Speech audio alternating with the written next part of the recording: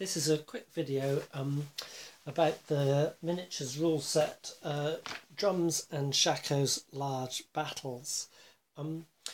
It's available as a booklet, or you can download it as a PDF for $9 at present, which is about €9. That's including the tax. It's based on the Song of Blades and Heroes skirmish engine written by Andreas Villigoi. These rules, originally it was a skirmish system, being upgraded to, this is a divisional level game, so we've got a division versus a division. For my games of miniatures tryouts, I don't have any miniatures, so I use cardboard cutouts, or in fact cardboard chits here. So you see these ones here representing artillery. There's a line formation, skirmishers here, this is a commander, and so forth. Now I'm going to demonstrate how the system works with some examples and just briefly talk about the system. It's essentially the key to the system is the activation system, and at any time when it's a fluid game turn, so there's no game turns as such, so you just one side goes first, and what you can then do is you can decide to try for 1 activation, 2 activations, or 3.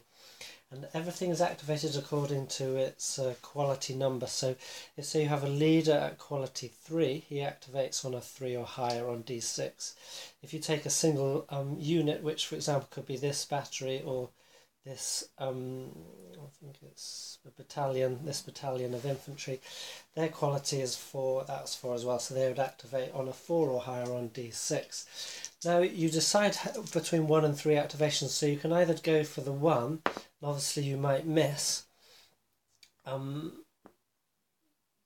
but the point is that for every miss you make, your opponent has an attempt at an activation. So say I'd missed that, my opponent here, if I rolled 1 die, missed the activation, my opponent could then roll for his against his quality rating, and bam, he gets an activation before I do. But then it switches back to me, so he just has a reaction.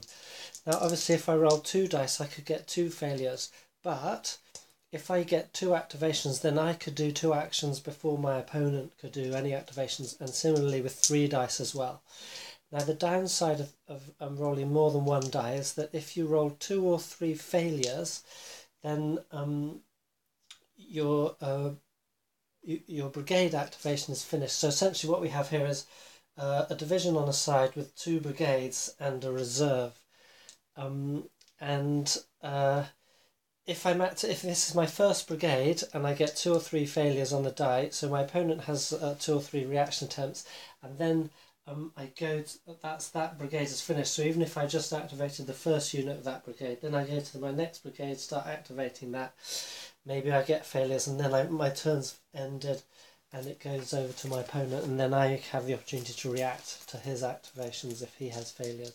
That's how the game flows.